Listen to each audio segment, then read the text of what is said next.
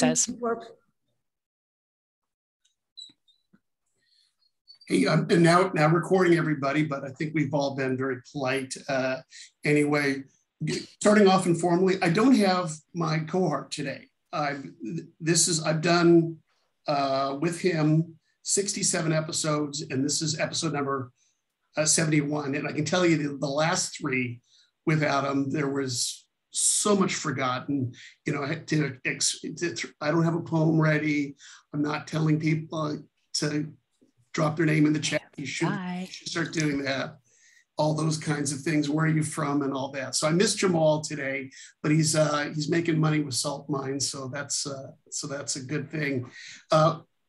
Here's the agenda, and then a quick once over for first and maybe just second timers.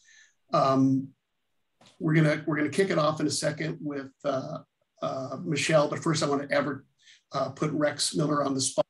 He's been listening to this anecdotal stuff and see what it impresses him about, feeling health and the nudge to a healthy workplace. And if you're not familiar with his book, can somebody go to Amazon, find the link and drop it in the chat for him, so I won't make him do that. Someone will be Rex Miller's handler and do that book. So that's me on Rex Miller. But Rex, you've got some other stuff coming up, and you're going to be at World Workplace in Orlando.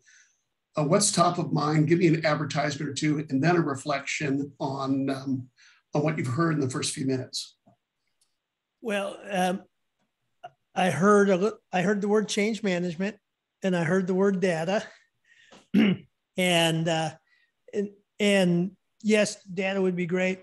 In research around change management, it's more the narrative that is effective. Data typically never changes people's minds, but what's called the empathetic future, that's what Dr. Roizen talks about, is being able to imagine the better future. And the clear evidence is that doctors know that smoking kills them, but they still smoke. So it's really getting the story. We like to go down into data. I like research. However, in working with, hundreds of organizations over 20 years, it's typically the compelling reason, the burning platform, but more importantly, the journey. How do we help people visualize the journey to the better future? And classic case study for that is the CBRE transformation for their world headquarters after the real estate crash, and how they went from a broker-driven culture into a team culture and change their whole space through that. So that's a good prototype story for change. So I only got like 3 minutes of what you guys were talking about. So I have no idea whether that's relevant or not. That's great. And I love that CBRE example down in LA. Also, Chris Hood and I've chatted about that a bunch, because there's old people in the trade like me, seasoned, hardworking brokers that, they went and they just sort of put their cup of coffee in a conference room, because it's 100% free addressed. And I'm a big fan of that. But with sales guys and gals from, a different time period, I let you leave your laptop in a conference room and leave it open and don't do any scheduling. That's an issue. So I think you really need to have, which I had a lot of, you really have to teach the old dogs new tricks to be successful, right? Yeah.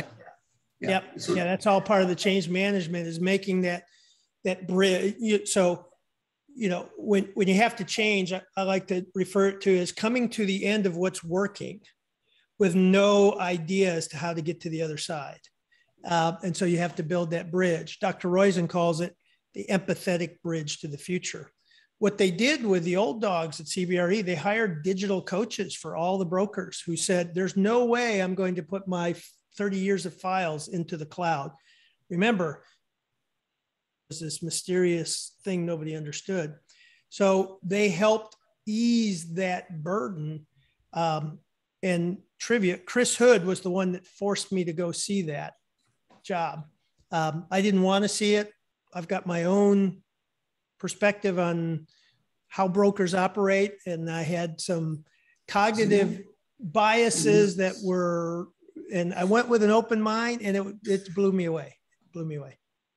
It's definitely an early step in the right direction. Hats off to that organization. They've probably been one of the creative leaders in the industry of transaction. It doesn't mean they've scaled it through their organization, though. It just means that there's an island. They have this island of innovation they experienced.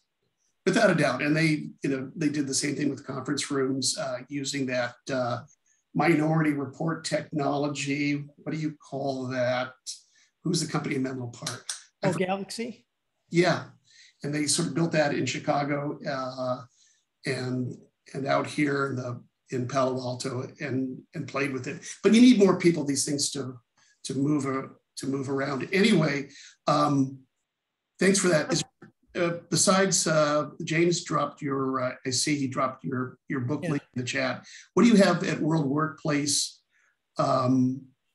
in October? What are you going to be talking about? I do not remember, quite honestly. I've got like four or five conferences that I typically don't even look at until the week before, because it's just kind of a rolling. Most of what we've been working on is employee mental well-being and the burnout that's going on and the great resignation. So if you haven't read the McKinsey study, how many have read the new McKinsey study and the great attrition? Okay. You got to read that. It'll blow you away. 15 million people have quit from April through August. 5.5 million had no job lined up. And so what we've been working through is this is really relational issues that surface in these pressure cooking moments. And I partnered with Dr. Jernigan a year and a half ago, 2 years ago now, after the book Whole came out for teachers, which really dealt with the burnout of caregivers. That was really the issue. And trauma, that's a big issue. Before the pandemic, 4% of the work population had either chronic depression or trauma, 4%. Now it's estimated at over 40%. So the implications we're seeing on airlines already, boom, trigger. Before the pandemic, on average, about 150 people were banned from flights permanently. It's over 5,000 now this year and counting. Has anybody been on a flight where some craziness happened? Okay. Marissa? Yeah. So I was flying with Lufthansa, and when we left the plane, we have the police there because were people not wearing the mask, and the flight assistant, they were already freaking out, Yeah. And yes. This is like a tiny one, but it's crazy. The nervous, the Berlin airport is like a joke. It doesn't look like a German airport. See what happened here, really. Yeah. Well, so that's coming to the workplace, and we don't realize that. So most of our change management, to go back to that, is all logistical, tactical stuff. None of it's really dealing with people coming in that are already amped up. And so we all have this capacity to handle friction in the system, right? Somebody says something, whatever, we have no capacity. So the slightest thing could trigger somebody. So part of our role, what I'm working with organizations to think about, what are all the stress points in that employee journey and how do we reduce those? Or even better, how do we improve them to engagement points? How do we turn our secondary spaces into primary space, recovery zones? Think through recovery differently.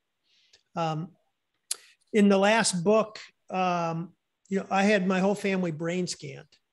So we take research seriously. It's kind of like method acting. We actually go do the stuff.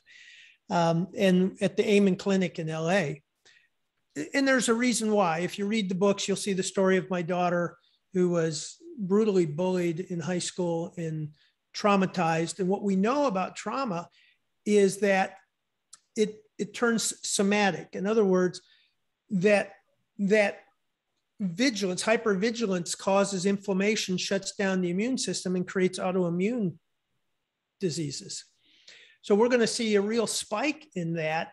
We're already at a point where the chronic illness in the workplace is a cost burden companies can't afford, and it's rising at a 7% rate. We already know wellness programs fundamentally don't work, can't work, will never work. So we've got to really start looking at, and the pandemic now has forced our hands that we have to deal with the stress issue and the burnout issue. And one of the important things to realize with burnout, it's more than just getting rest, because burnout is a breakdown of trust. There's a moral component to burnout. Dr. Jernigan says that burnout is 1,000 betrayals of purpose that go unnoticed until it's too late. So what happened, I was with a leader, a COO of a very large organization 2 nights ago, Starbucks, over 2 hours. He's ready to walk out the door. And it's because of the president and he had a disagreement, and because of stress, it just wasn't, nobody ever closed the loop or broke it up. And he thought, gosh, I've been here 10 years and that's the relationship I've got. Not even being able to put himself in the other person's shoes as to why he responded that way. So a lot of what we're doing is simple marriage counseling, helping people understand that these things you're reacting to and feeling are stress-driven and relational. And so how do we repair that? And that's coming back to the workplace. So, we've got things like change architecture. How many are familiar with change architecture or nudges? Okay. Get familiar with them, because part of the challenge is we've got to start shifting population behavior or population health.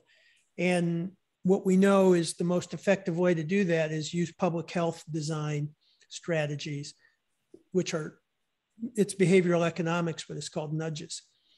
The other thing we can do is reduce the friction points, audit all the touch points, which ones are friction points and neutral, and begin working on them. That's the GoDaddy story in the book, The Healthy Workplace Nudge. The other thing GoDaddy did is they turned their facility support people into what they call experience managers. And they gave them 4 seasons hospitality training, on how to have emotional intelligence in doing your job. So at 10 feet, I give you eye contact. At 5 feet, I give you voice recognition. Hi, Nina, how are you? But all the time I'm reading. And if Nina looks stressed, then I know, Nina, it looks like you're having a challenging day. Anything I can do to help you? And Nina will say, well, I'm late for a meeting and I've got to get this stuff copied. So my job as a facility person is to say, Nina, can I take your stuff to copy? I'll get it copied and leave it on your desk. That's a stress reducer, right? And you feel great. And then Dr. Mike O'Neill's work on legible design, making things intuitive, recognizing that every space has a voice, and it's telling, if it's clear, it tells you what we do here, who's important, and permission, what we have permission. So I threw a lot out, but that's the work we're doing. Yep, that is just fantastic content, a lot coming up. And I know you're going to be talking about that during the WE track of... Is that what I'm talking about during WE? Yeah, it is. You hit it right on the head. I was surprised. You said, I don't know anything. And then you said what, in fact, we know to be true. So thank you for executing. For first timers here to the Mosh Pit, we do these sort of things. And what a great warm-up act Rex Miller is for Michelle. Before we introduce Michelle, I want to put Diane Levine on the spot, ask her to unmic and just quickly give us a 22-second vignette on the best new book that is about to be written, and I hope it's going to be current. Work on the Move 3. 4. Is it 4? No, 3. 3. Okay. He's wrong that time. Otherwise, he's right. Yeah. The book is going to be launched at IFMA's World Workplace Conference, October 25th. And I see one author in the audience here, Lisa. There are 19 authors from around the world in the book, and The co-editors are Michael Schley, founder of FM Systems, as well as Alexi Marmot, professor at UC College London. It is a new book, and it is featuring new items, and you can go to our website. I'll put the link up in just a few minutes to download a teaser chapter called The New Hybrid Workplace. But the book talks about global workplace trends, the future of real estate, diversity, equity, and inclusion, sustainability, and planetary health, trends in facility services, and also health and well-being in the workplace, and a lot of the topics that you've been talking about today. That's one book. We also have another book we just published in May. It was an actual update of a book. It's called Applying What Scientists Know About Where and How People Work Best. And this was written by Dr. Sally Augustine. It is a fabulous book if you're a workplace strategist or head of facilities or real estate. It is a bibliography of evidence-based design research in the workplace. In the book, what Sally does is she takes the research and just synthesizes it into one paragraph. And then we included all of the links so that you can link to the actual peer-reviewed research. And the research is all about implications of sensory experience in the workplace, worker experience and basic architectural forms, psychosocial factors affecting worker performance, workplace design and workplace behavior, the effects of workplace design on human behavior as well. So it's a fabulous bibliography that when I was in workplace strategy, I used just about every day. It was my Bible. So very excited, and thank you, Lisa, for being one of the authors in the book, and for sponsoring as well. Colliers was a sponsor, FM Systems, Plan On, ABM Services. I see Rafi in the audience. He was one of the sponsors of the publication as well. Fantastic, I appreciate that. If everybody else could mute themselves, if you're not muted already, I'd like to introduce Michelle Ossmann, PhD, critical care nurse, interior designer. She says no, not an architect, but I don't believe that. And she's been at this intersection, at this wheelhouse for 18 months of bringing those spatial, social things and the concerns that come with them. And website is something, web, W-E-B, hyphen side is how I write it, is something that in the medical profession has been around for a while. If you have someone on the phone or on a video call and you're trying to get to the core of their physical and mental health, you need to build empathy in a virtual environment. So doesn't it seem right that website, based on a lot of the principles we just heard from Rex Miller, would be something that we could port over to the corporate workplace environment? With that question, I'd like you all to welcome with a quiet clap. So funny. Michelle Ossmann. David, you're always so fun. Thanks so much for having me here today. When David mentioned this to me and I, what could we discuss? It seemed that the idea of webside, and it comes from a bedside manner, is really where it comes from. This idea that the whole point of the interaction with the patient is to gain trust, is to express empathy, and to have that relationship. But what does that look like when it happens virtually? And I have just 10 slides. They're super fast just to set the stage. And then I would love to have a debate and conversation with you all about this. If that sounds okay. And so let me share my screen. And then I'm going to, all right, are we good? You see the one screen? Awesome. All right, so when I talk about website manner, it really is, again, about the virtual, the computer mediated. We're not talking really here in this case about phone or just audio, but really that video connection, just so we can clarify some terms here. So I love this line. This is from a piece out of the New England Journal of Medicine Catalyst, talking about the training that they're doing at Weill Cornell, because there's this recognition that what we learn to do at the bedside is certainly not the same when we need to have a therapeutic communication event with a patient. And I would argue with a colleague, right? So we teach business communication skills, right? We learn from watching others. We learn from engaging over time, how to read a room, how to be read. And there's that question, you know, am I effectively communicating? And as we all know in communication science, right, it's all in the eyes of the receiver, not the sender. And moreover than that, we know that people are missing that communication and that connection piece and the burnout that you just spoke about. You may or may not know that what is seen to be the antidote, if you will, or the prevention point to burnout in clinical communities is connection with your patient. That seems to be the piece that keeps people robust to experiencing burnout.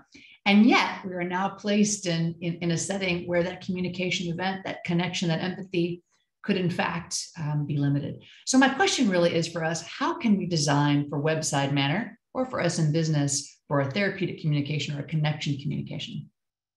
So many of you probably know that most of our communication is in fact based on our bodies, right? And while I'm going to argue here that bedside manner is at risk when it's virtually mediated, right? I'm trying to make a connection with you, have you trust me via this interface here. We know that it's going to be affected and will affect your effectiveness as a business communicator. So the whole notion is, can we in fact still express these things like body language, which is the majority piece of that communication event, even though we're speaking virtually, right? We have this computer screen that is going to be in the way. And we ask this question for ourselves on the clinical side is, what quality is really essential to delivering that value that our patients want, that our colleagues and that our clients want? And we know from the communication side that those key pieces are trust, empathy, and social presence.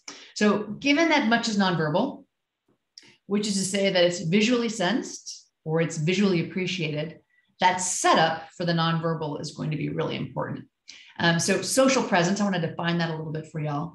Social presence or co-presence is that sense that I'm with another person, right? That we're together. And it's really dependent upon the ease in which a person feels like they have access to the other person. And this was introduced about 30 or so years ago by Short and colleagues. And there's a whole body of work on social presence and the effect of media-rich environments. If you want to dive into that, I would suggest taking a look at that literature, and I can point you in the direction of some pieces. It's really rather robust. But fortunately, in the medical community, we've been pretty clear about what it is we can do to start to create that virtual communication event and to have it be therapeutic. And so we know that bringing the screen, right, bringing this sort of mediator in play does a couple things. It reduces those nonverbal cues, right? Micro expressions, hand gestures, these all convey meaningful information, but they're often lost in these virtual encounters. Mutual gaze, which is when my gaze happens to fall within the cone of gaze of another person, and that's the whole notion of being looked at, is limited virtually. Like, does it look like I'm looking at you, even in this moment? That's that challenging piece there. The second is sharing control. And this may or may not be something that we want to do on the business side, depending, of course, on what our goal is. All of us know the benefit of the home court, if you will, right? Bringing someone into your office. That's reduced when you're virtual. There's that whole notion of a shared control and a shared reality, which if you're trying to create a collaborative relationship with someone, one can see how the neutrality of a virtual encounter can actually be very positive. So that power is diminished, which again is something that we definitely want when we're trying to build a relationship. The next is affecting the individual impression. So personal spaces can have psychological significance because they do reflect someone's personality, and they provide cues about my level of openness and agreeableness. We certainly don't think about this necessarily. There is this idea that a home environment might reduce a patient's distress. I don't know that we've looked at that so much on the workplace side. I would love to hear if some of you all are familiar with that notion. But there is this idea that patients in some cases do prefer to see that professional, very technical background. And I would argue that's probably also a bit cultural. Next is it distorts the spatial distance cues. Video communication alters that because it takes our view of a three-dimensional space and makes it flat. into this 2D image. So the video camera can alter the perception of my face. Like if I get too close to the camera, I might appear, discomforting. It feels like I'm invading your space. Certainly may not wish to do that depending on the relationship you have with someone. And objects like desks, depending on how you've arranged your camera, can seem as if they're in between and we're in this sort of adversarial position as opposed to being collaborative. So these spatial distance cues can be significant as well. And the last is ambient features. We're all familiar with this one. Do you have proper light and the blue wall that we were all heard about and controlling for noise? Essential simply because light affects what we can decipher on a screen. Clothing choices, I'm not going to go into that. We all know about that one. So fortunately, the authors out of telemedicine and eHealth came up with some pretty easy ways to think about how it is we can set ourselves up for a positive therapeutic communication or a close communication encounter. The first is this notion of immediacy and closeness of individuals. You certainly wish to have part of that, and it's defined by my body orientation. Am I leaning forward? Am I making eye contact with you? And part of it has to do with I can't see what I look like right now, but if my face is like this, you probably can't tell if I'm leaning in or out. And if I do, it might get super odd because of the distortion we just talked about. If, however, I'm leaning back and or I'm back far enough into the screen that you can see the upper third of my body, this allows you to make sense of me leaning forward or engaging with you or taking a step back or expressing or thinking off into the distance. These different pieces are important for those nonverbal cues. The next is relaxation. The sort of notion of arm symmetry, my angle and my leaning. I mean, even if I do this, I might appear more relaxed than I would if, again, I was super up close. And that last part is the responsiveness, how active my face is in our discussion. The next is improving proximity cues.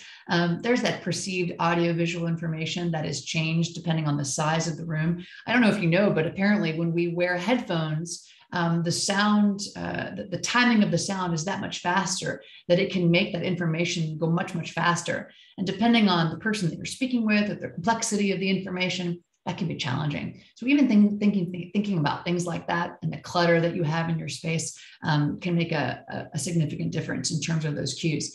I don't know if you know, but humans are not able to perceive distance or perceive depth in and of itself. We're only able to perceive the distance or the depth of objects, and those give us a cue around the space. So again, thinking about what you have in your background is important. The individual impression. Now, this is certainly cultural and situational. There's someone on the Mosh pit who frequently shows up with these wonderful Hawaiian print shirts, and I always enjoy those quite a bit. But certainly it is important culturally and situationally. I have a story. My boss was on the phone with a client one time who asked him to stand up to see if he was wearing proper pants for the meeting. And so, it's interesting how the clothes we wear, the backgrounds we choose can suggest that notion of professionalism. Of course, we're all familiar with that.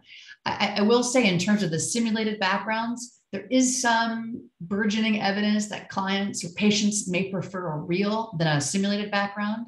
I think it's still out there to know if that is the case on the corporate side, but that does seem to be starting to be an issue, at least for a patient encounter. And the last thing, of course, about this is that having a video encounter with someone in their home and being able to see their space offers a glimpse into their lives. And, in a time of COVID, especially when we are remote, and for many of us, we may never go into the office, especially if we start having folks come in and join our companies who live across the country and may rarely come into the office. How does that start to create the sense of, I know you and you know me, because we know a little bit more about each other's lives, right? Augmenting that ambience is, of course, something we're all familiar with by now. That occasional dog bark, which you could argue certainly does bring that sense of personality and knowing self. I won't go into this one any further because I know we know this one. And so I'm going to close with this question that was written up in an article in the New England Journal of Medicine, where a patient asked at the start of a telephone call, "Are you wearing your white coat?" Right? Because there was this sense of, that is how I expect to see you. This is how I know you. This is how I encounter you. Now, white coat syndrome aside, the idea that there are those cues, those physical social cues that help us feel like we know what we're about, we know what to expect, and we have connection with others, is something that is lost in this computer-mediated environment. And so optimizing those things that we know that make a difference can certainly only help enhance our relationship and communication with others as we try to develop relationship, especially given rates of burnout in this country. So that's it. And I would love to, how do I stop sharing? Stop sharing. Oh, no, not that. Stop sharing. Here we go. Dynamite. Yeah, agreed. Golf clap, everyone. That's wonderful. Super fast. Yeah, you know, a lot, as always, when you talk, thanks for stepping on the mosh pit yet again. A lot of great content, succinctly put. And I'm going to emphasize the word great because it always gets me to sort of think outside of my narrow optics. And the first thought I had, just to throw out, and then as people are getting warmed up, how the mosh pit works is, yeah, you could either, if you raise your digital hand, then you're definitely in the queue and you won't be cut off.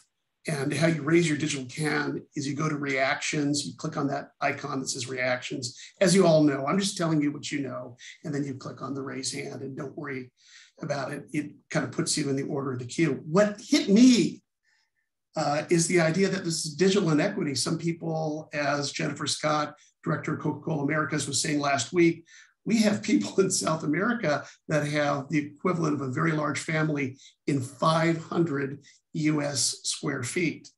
And there's a lot going on that they're trying to manage and being distracted by, as well as the identities portrayed. How do we even begin to address the economics associated with that? Meaning that's reality. That's how that person lives, and the staying power they have in the office, talking about a marketing plan that's being implemented, is going to be perceived differently when they have an unequitable digital situation.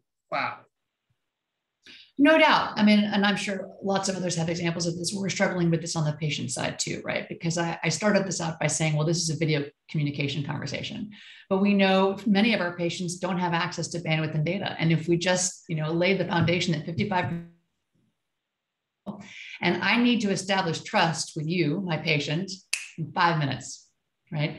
How do I do that if you can't see my expression? You can't see how I'm leaning forward and paying attention to you. Now, this you could argue this is some of the benefits of the legislation that was trying to suggest that before you could do a video visit or a phone visit, you had to have met that person in person first. Right? That used to be the requirement. That's been shifted a bit now. Right? But it calls into question how do we provide equity when it's data, when it's distraction, when it's what have you. Rex, take us in any direction. I see you're unmuted. Oh, my big question here too is, are you tracking kind of the load, the additional cognitive load, the brain power it takes to do all this filling in the blank? The brain is the largest calorie consuming organ. What's that doing to us, especially people that are 10 hours a day doing this kind of thing? Oh, certainly. And I think that's the exhaustion that clinicians are experiencing when they have to be on all the time. I don't know if anyone has done any studies seeing if it is more cognitively burdensome to be on a video call versus being in an emergency department with bells and whistles and things going off on you all day long. You could probably make a reasonable case that it's not that dissimilar, but certainly not the case for folks in a typical office setting. Yeah, interesting. Definitely. Anybody else? How does this touch you? The whole idea of building trust. We've talked a lot about this. David Slight. Just quickly, two things that struck me. One, a bunch of those things appear to be set up rather than in the moment, right? So, so everybody could do that. But then also, because it kind of happened to me, the other thing, and I've heard anecdotally about this, on the receiver end, I can choose how you appear on my screen.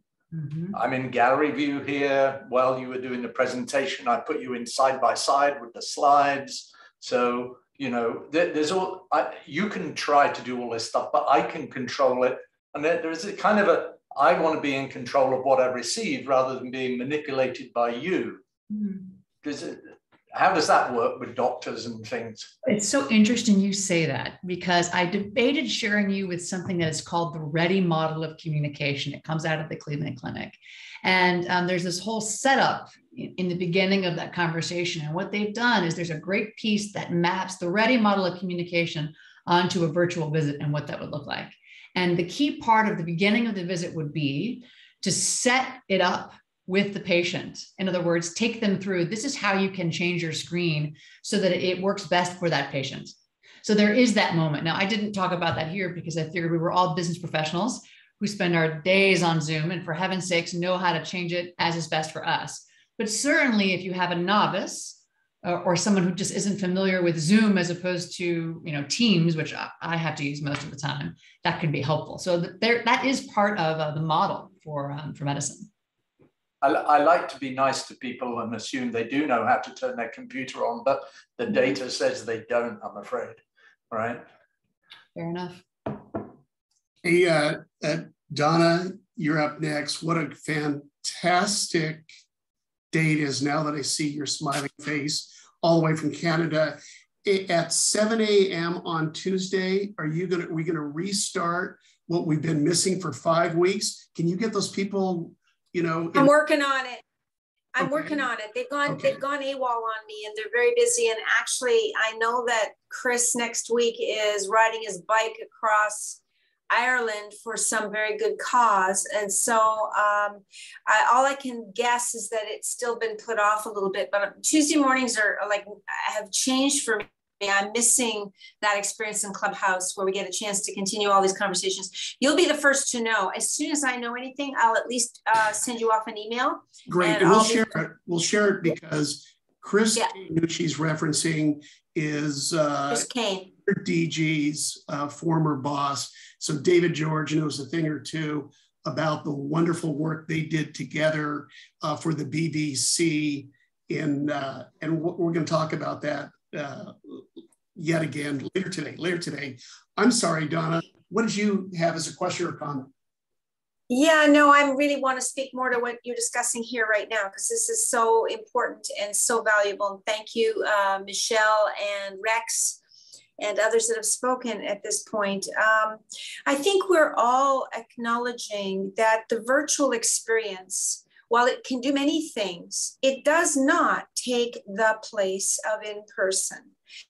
And we know that. And yet we've also had people report that there's experiences that they've had virtually that have been very rich. And in some cases, even more profound than some of the in-person stuff, because we can't assume that some of the good communication that we know is so needed in person happens either, because often it doesn't. And so we've had lots of those conversations here as well.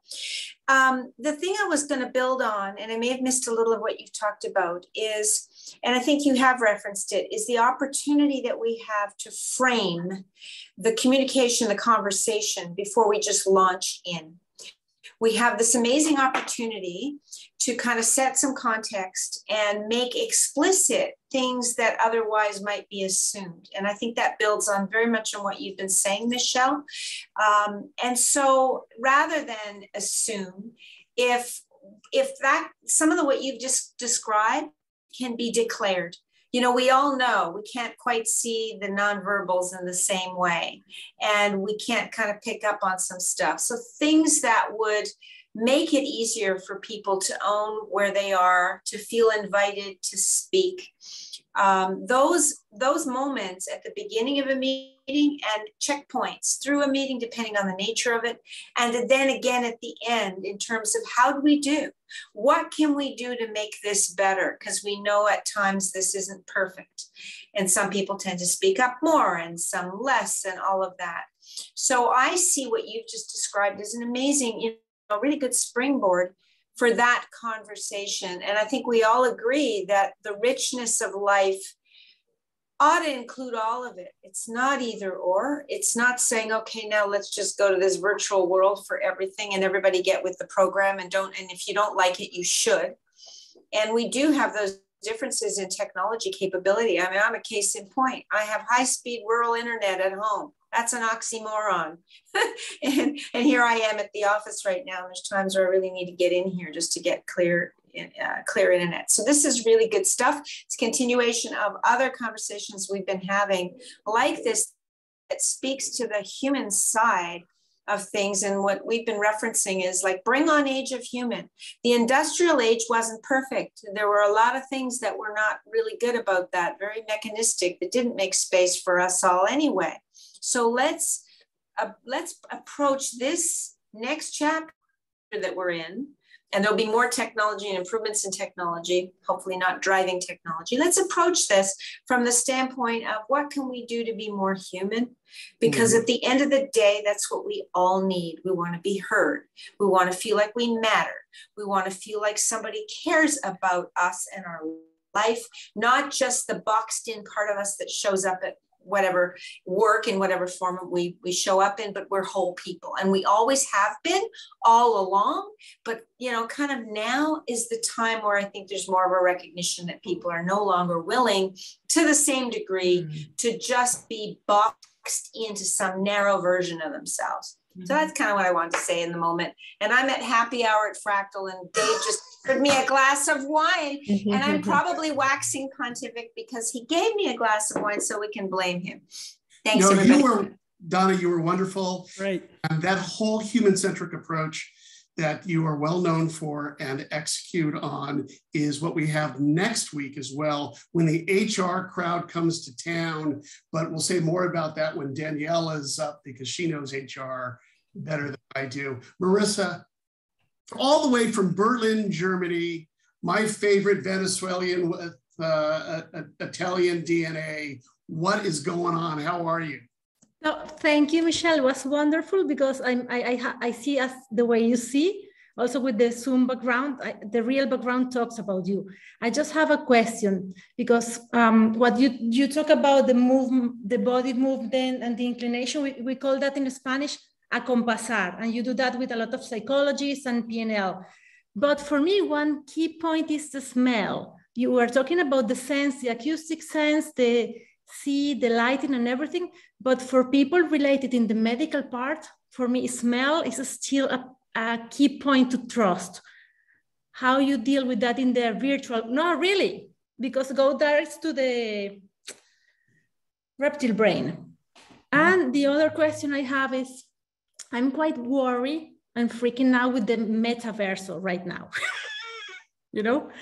And do you have any input or info about what is coming? Because I'm trying not to get too stressed about it, but I'm trying to build a different perspective, because metaverse is coming and it's a virtual world. How will affect us, if you have any data on that? And thank you so much. It was great. I don't have data on that. My apologies. Only what I've read, which is, I'm sure, very similar to what the rest of you have read. You know, there is this idea about, the only comment I will say is that mental health being a good example of where we don't have enough providers and we have so many people who need that sort of care.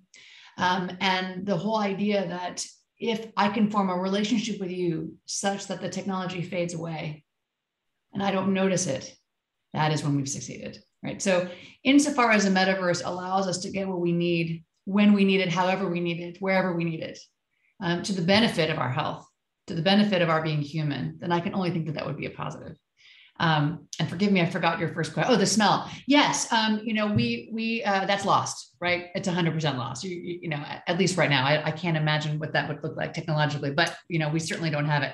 I will say that there is a great deal of training on how to be able to conduct a physical exam, even if you're not there, and done reasonably well. And the key reason why is this: you should all know that the medical legal burden is the same, whether you are in person or virtual. Like, you don't get to say, oh, well, you know, I saw that person over the phone or over video, so, you know, I don't really know that I got the diagnosis correct. That's not acceptable. So doctors are very keen on, if I don't feel like I can do the proper exam, we convert to a physical, an in-person sort of scenario, so that you know that. So to your point, that if that would be a key determinant you would come in, right? So. Very good. And I said that human-centric is what it's all about. Danielle, you really helped us in the past when you led a talk a couple of months ago, and we cut down a 1 minute section of it. It's a 17-minute and 1 minute. And the 1 minute that you open up saying, you know, the millennials have just turned 40. That has almost 900 views on our YouTube. So you're very, very popular, Danielle, oh, wow. helping us out in the past. And how you doing? What's your comment? Good. So I guess two comments. So I think your talk really helped me realize the angst maybe, and maybe this is different, that employers are feeling for having remote workers. So from one hand, you know, they're doing all the work, the same amount of work that they're doing in the office, but then there's this whole pull for employees to come back to the office. And I'm wondering if that's related to the same sort of issues of having in-person healthcare and that importance. Is it all those things, or is it more selfish? Is it more selfish in terms of the employer side, where they're like, oh, you know, are they really saying, oh, it's better for trust, it's better for spatial, whatever, like we're having all these all these health risks of people working remote all the time. So I thought that was an interesting thing. And then the other question is more of a question in terms of the technology is, you know, we already have the Nintendo Wii glove and all these things that like allow us to, you know, really try to communicate and interact virtually. I'm wondering what you're starting to see in the medical profession for those sort of tools. They're certainly burgeoning, right? More and more, we're trying to create a connection and use technology where we can. Again, however, the people that really need that the most are the ones that don't have it. Yeah. Right? I mean, quite frankly, I'm not worried about you and me. Yeah. We're gonna self-advocate. It's for the rest of the folks that just aren't. And actually, there's a fascinating paper, I need to find it again, talking about the whole notion of even virtual or using chatbots as therapy, as I'm sure many of us are familiar, the whole notion that it's just as good. And the whole psychological community coming out in deep concern about that. And of course, they want the help, no doubt. I don't think it's an issue of job security. They can get a job anywhere they want. But that to be able to use a chatbot, you have to have a lot of self-efficacy, right? You have to have a lot of, and there's that therapeutic alliance. Yeah. That's right. There's a therapeutic alliance that happens with another human. And that there's this notion that is the core component towards success. And how do we get that with a computer? So much more research that needs to be done on that to get that right. Cool. But thanks for your question. Very cool. Hey, Nicholas Domingo, is this your second mosh pit? I mean, or, you know, yeah, I mean, you're still kind of a neophyte, aren't you? Yes, I am. Welcome. Yeah, thank you so much. That was an amazing presentation with a lot of pieces that contextualize for like how things need to be conducted and where to place things. I thought that was really impactful. The question I have is around trauma and how these like new forms of trauma that are going to be coming from basically what you're talking about, this 2D interaction being a kind of a consistent part of our day. With that like evolution into new sets and new kind of causes of trauma, is there any research about new forms of resilience training or different tools that people can enact on a daily basis in relation to these new traumas? Or is it kind of just kind of the typical ways that you can address it? That's fascinating. I haven't read of anything in terms of Zoom or the sort of digital interaction being associated with trauma. But what I have seen, which is interesting, is the idea that, and it has to do with the original burnout literature, where we used to look at the individual and say, well, you need to heal yourself first. Mm-hmm. And instead recognizing that far more of what will affect whether or not you're burned out has to do with extrinsic factors, right? Not things that I can control, but how the organization, all the sort of setup that makes it happen to me. Right. So in terms of trauma, how can we manipulate those variables? And instead of just training me to be more responsive situation, let us instead fix that situation. Now, that's not to say that we shouldn't engage in that sort of activity. I mean, I can only control myself, to be sure. But as leaders of organizations, what is our responsibility to others? I think it was, Donna who talked about, making a connection with, as a human, and making sure that we think about how that works with others. And it occurs to me that, how many of you have had classes on communication? Like where people have watched you engage in an interaction with others and like rated you. So we have a couple. It's super common in nursing schools, right? So I'm a nurse practitioner. I can't tell you how many classes I have had on how it is I can immediately develop trust with a patient. And I'll tell you, my first patient I ever had was a former psych nurse in a psych ward. Like I was in a psychiatry ward and she was a psychiatry nurse who was now having issues. And I was terrified, and I'm sitting there and she informed me that my body language was not therapeutic. I'll never forget that for the rest of my life. It was amazing. But, how often are we taught that? And in turn, how to prevent trauma with others? When I think about my team and how to communicate, I care. I've only met some of them once because of the pandemic for like an hour. And we've been together as a team for over 2 years, right? So to the points that I think that have already been made, and this is why this really becomes an HR question, far more than a technology question, far more than a built environment question, but thinking about the human first and then environment and technology as tools, as factors that affect the human, right? It needs to come from that side. I think we all agree. Good. Well done. Between Lisa and Rex, I don't know who's next because my computer flipped, but it's going to be Lisa because I heard put the human first. And you're the person on July 2nd, I believe you infamously said, we've tried that before, putting the human first. It doesn't work. Put the planet first. So interesting. Well, yes, David, I did say that. But what I'm going to mention, what really hit me, Michelle, when you just said that as a professional, you can't use as an excuse that you see somebody on a screen versus in person, that they have really got to work hard to make sure that they're getting a diagnosis. And I don't know, I'm paraphrasing, of course, but I just thought, all right, wow, wouldn't that be awesome if our people managers were trained how important this interaction is and how they need to go the extra mile to make sure, as a client says, the thing is the thing, what's really going on with them and how can they go a little deeper and try harder. I think we learned that it was lacking in person. This empathy, this real relationship building was lacking in person. And there's certainly room for improvement now in the virtual world. So I really loved that.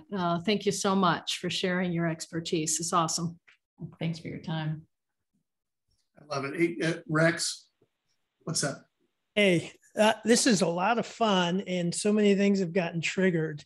One is the metaverse conversation. So I've got 3 kids under 30. And one of my daughter is on the spectrum, and I know she does better in a mediated environment because it doesn't overstimulate her, and she's got some space. And we know that about 40% of people have some kind of learning, some kind of what you might call a need, whether it's ADD, OCD, anxiety, all of that. So mediated environments are a little bit of a filter. Mm-hmm. And I think the jury's going to be out. It's kind of, remember at one time we didn't have anything called print. And then these books came and it destroyed oral culture and community. In fact, Victor Hugo writes in not Phantom of the Opera, but Notre Dame. What's the book? Victor Hugo's book on Hunchback of Notre Dame. Hunchback of Notre Dame. And he talks about how the print destroyed the priesthood and destroyed crafts. So this new medium we're going into, there's going to be trade-offs, but I think some people are going to benefit, some people are going to hate it, and it's a whole new language for us to learn. So it's really stimulating. One of the interesting questions that I've got for Michelle is that, at least for general practitioners, the statistics show, or the research shows, that about 70% of people who go to a general practitioner is basically stress. They're going there. It's not a, you know, there's not a somatic issue. It's a stress-based issue that they go for. How is this environment going to either improve or make that a bigger challenge? I mean, to your point, right? You know, there's the joke that gastroenterologists are actually psychotherapists, because so much that's wrong with our bellies, or shall I say, so much wrong with stress is manifested in our bellies. And so, you know, that's certainly a question. I will say I have, and I don't know that there's actually been any official studies on this, because it's only been, you know, over the past year where telemedicine went from like 0.5 to 40%, and now back to around 20% or so.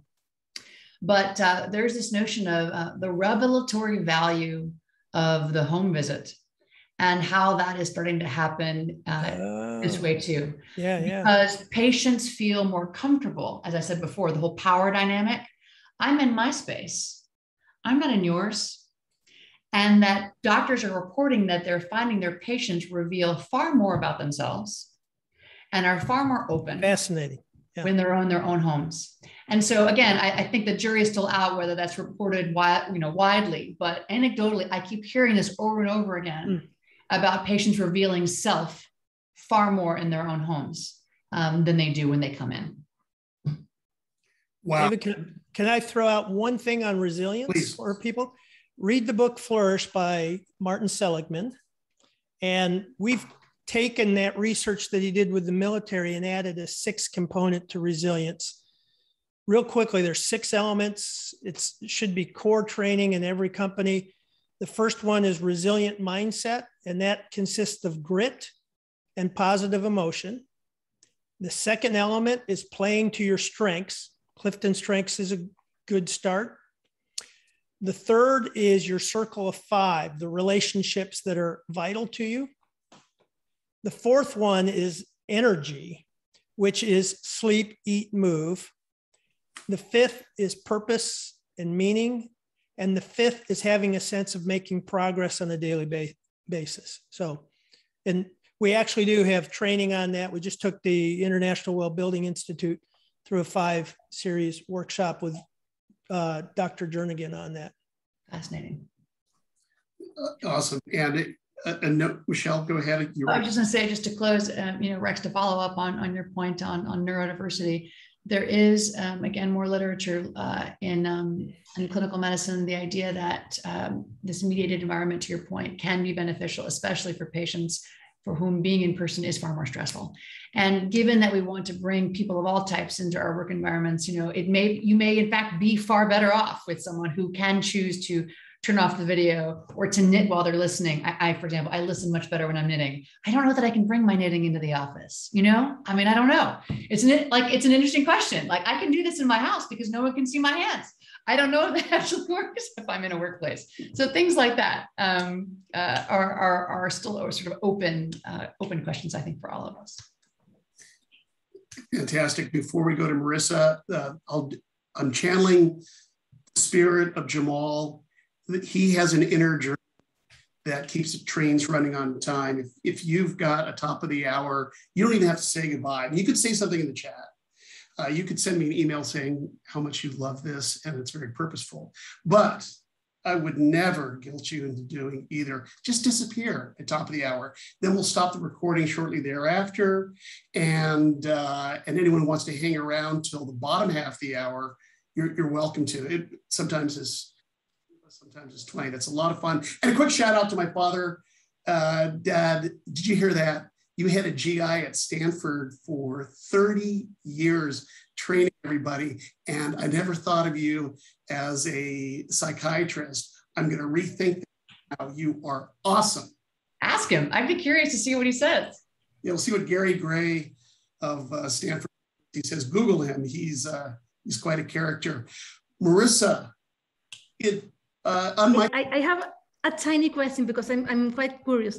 Which is the age that prefer the online meeting and which is the age that hate the most the online meeting with the doctors? Because this is also for me a question of the generation. No, I cannot imagine my 82 years old uncle going to an online meeting, and I'm freaking out every time I go to the doctor because I say it's time lost in the commuting, and I don't want to sit with everyone here in the waiting room for what I need to go. No. And do you have any data about who is the generation? I could send it later. It's a bit of a misnomer or misunderstanding, as with many things with generations. It really depends. There are some that are incredibly savvy and some that don't want anything to do with it. And it really depends on the relationship. It depends on the question at hand. It depends on the acuity level. It depends on sense of safety. It depends on if you have a right. It depends on so many factors. As to whether or not it's preferred or not. I will say that there is more evidence that folks that are younger do prefer the virtual visit because of the timing, right? And they're less concerned about having that in person because they're so used to interacting like this. And we have different apps in different ways, especially the diabetic pediatric community has been really the first to do that. They've been very much at the forefront of understanding what that looks like.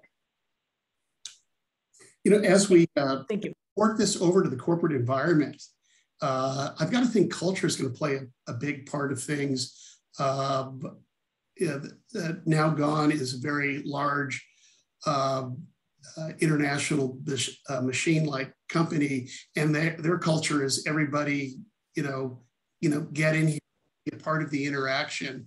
And so, is there going to be the shame for that person who is in their hybrid state where they're joining the meeting on the Zoom screen? So what's acceptable to the cultural fingerprint is something I'm preoccupied with. This plays with our website topic today. Mm-hmm. Mm-hmm. No, it's an interesting question. I was talking with a major academic medical center, one you would all know, that was super concerned about how to, because they're so famous that they'll have 9 doctors meeting with 1 patient. And normally that works out just fine if you're in person.